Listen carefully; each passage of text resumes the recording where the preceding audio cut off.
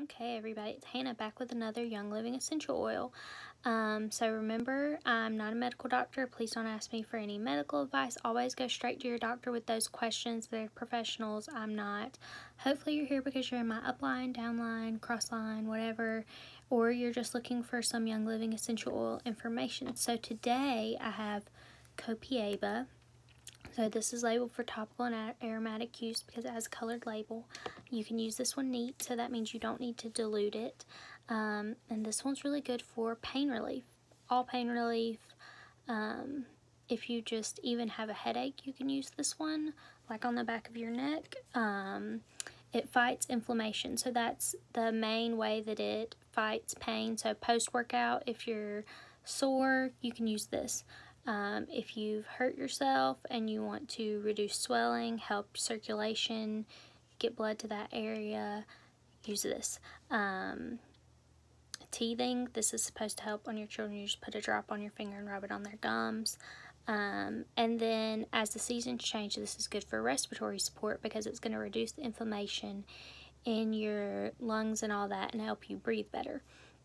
So not only is it good for pain support, it's good for seasonal support.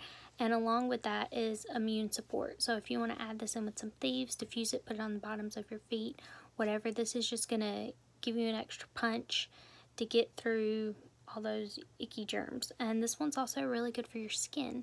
So add this in as part of your skin care routine. It's not photosensitive, so you could use this in the morning.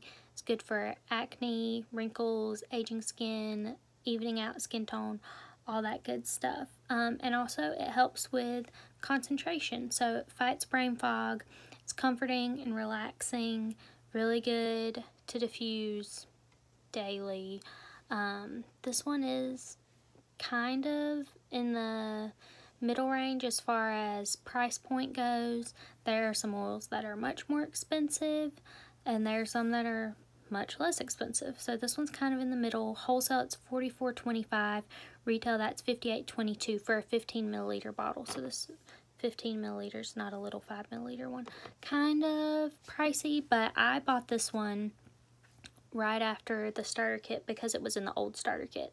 So there are lots of recipes online for how to use this one because it was in the starter kit.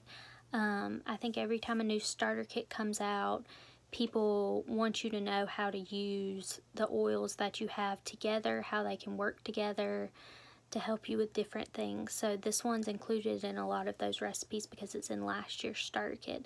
Let me know if you have any questions. Comment what oil you want to see next.